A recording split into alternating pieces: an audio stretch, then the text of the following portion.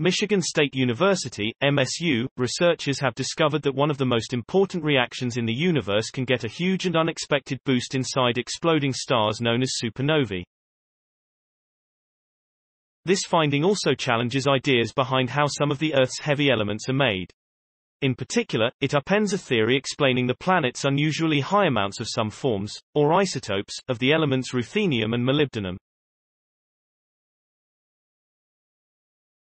It's surprising, said Luke Roberts, an assistant professor at the Facility for Rare Isotope Beams, FRIB, and the Department of Physics and Astronomy at MSU.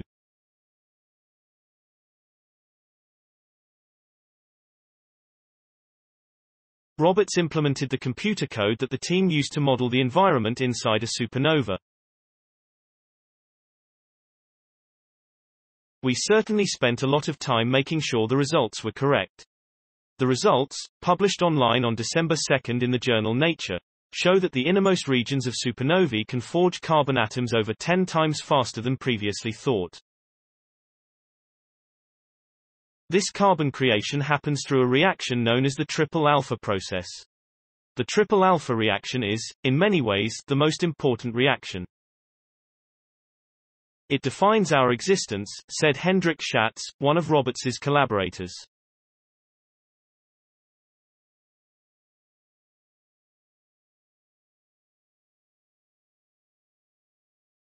Schatz is a university distinguished professor in the Department of Physics and Astronomy and at the Facility for Rare Isotope Beams and the director of the Joint Institute for Nuclear Astrophysics, Center for the Evolution of the Elements, or GENA-C.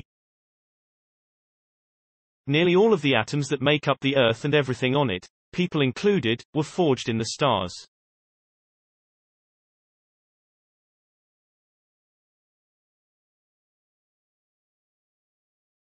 Fans of the late author and scientist Carl Sagan may remember his famous quote, "We're all made of star stuff.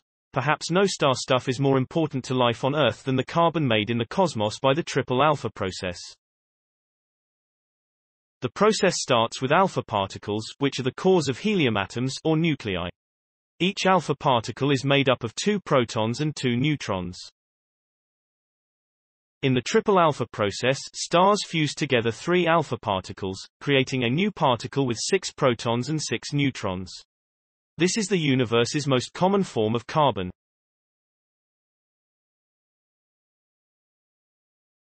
There are other isotopes made by other nuclear processes, but those make up just over 1% of Earth's carbon atoms.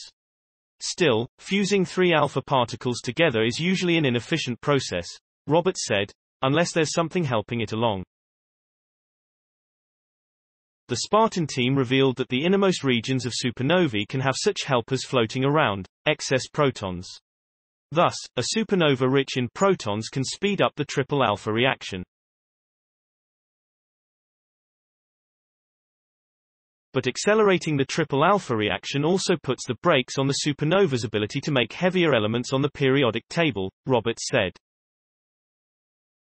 This is important because scientists have long believed that proton-rich supernovae created Earth's surprising abundance of certain ruthenium and molybdenum isotopes, which contain closer to 100 protons and neutrons. You don't make those isotopes in other places, Roberts said. But based on the new study, you probably don't make them in proton-rich supernovae, either. What I find fascinating is that you now have to come up with another way to explain their existence. They should not be here with this abundance, Schatz said of the isotopes.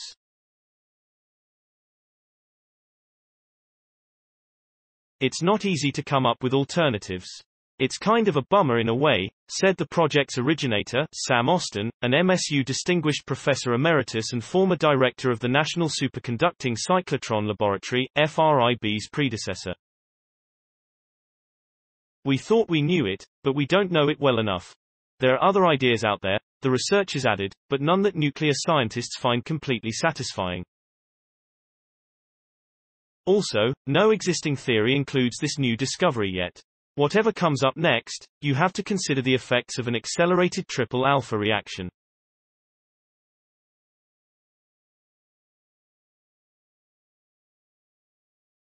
It's an interesting puzzle, Schatz said. Although the team has no immediate solutions to that puzzle, the researchers said it will impact upcoming experiments at FRIB, at MSU, which was recently designated as a U.S. Department of Energy Office of Science, DOE-SC, user facility. Furthermore, MSU provides fertile ground for new theories to germinate.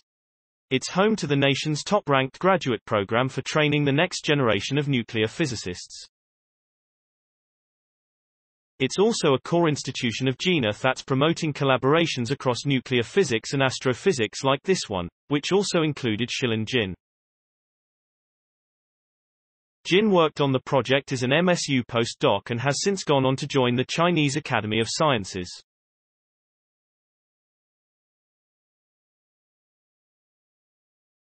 So, although Austin expressed a little disappointment that this result contradicts long-standing notions of element creation, he also knows it will fuel new science and a better understanding of the universe.